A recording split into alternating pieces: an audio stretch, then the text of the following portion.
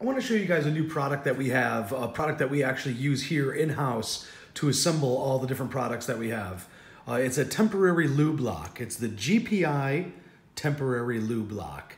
And what this is for is putting together all the different ink line and pieces and connectors and dampers that you have on your machine, where you don't necessarily want a permanent lube. You want a lube that dissipates and turns into a lock, so that you have, you know, a completely tight system, so there's no leaks whatsoever.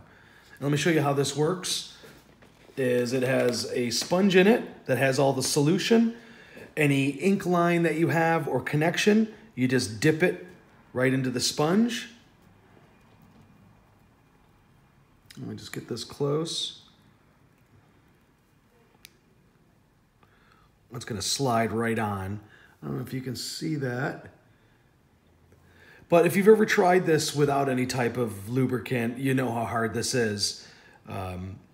This is going to help with different connections for ink line, whether they're going to connect to the damper or multiple lines have to connect together. But you're going to find this really useful in taking your machine apart for maybe the 1000th time. But right now you can get this product at garmentprinterinc.com. It's the GPI Temporary Lube Lock.